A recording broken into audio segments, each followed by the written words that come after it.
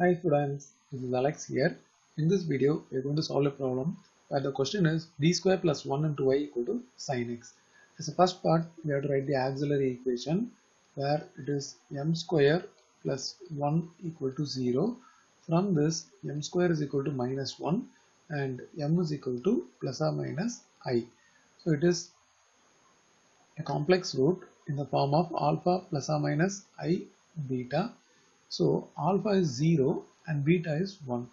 As per the procedure, the complementary function is e power alpha x into c1 cos beta x plus c2 sin beta x.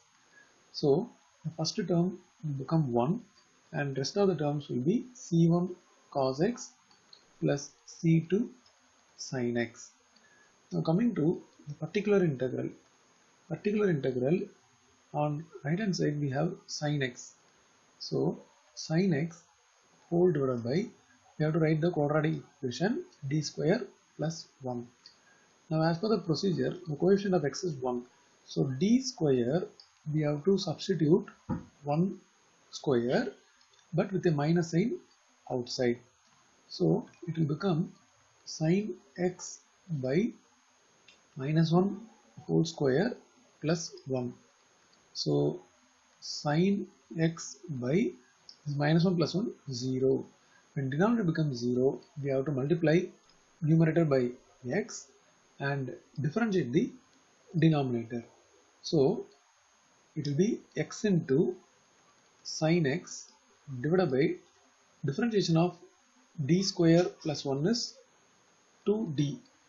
Now it is x by 2 into 1 by d into sin x. 1 by d stands for integration. So we have to integrate the term sin x with respect to x. That gives minus cos x. So x by 2 into minus cos x.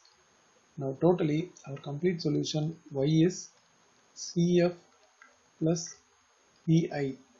So CF is C1 cos x plus C2 sin x and this is minus x cos x by 2.